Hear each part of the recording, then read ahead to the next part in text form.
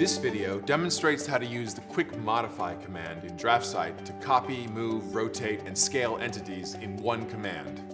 In this drawing, I'll change a left side entity to a right side final output with only one command, Quick Modify. First, I'll go to the Modify panel and click Copy and Quick Modify. I'll select this entity by window selection.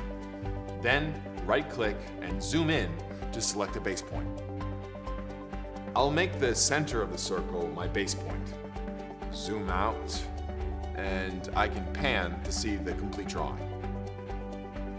Now, I'll right-click and select Move from the list menu. Hovering over the horizontal center line of final output will show me the entity tracking line. Now, I can freely align and move the entity.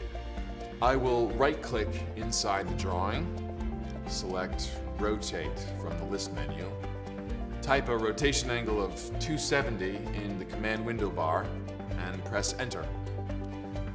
I'll right-click and select Scale to specify a scale factor of 2 and press Enter.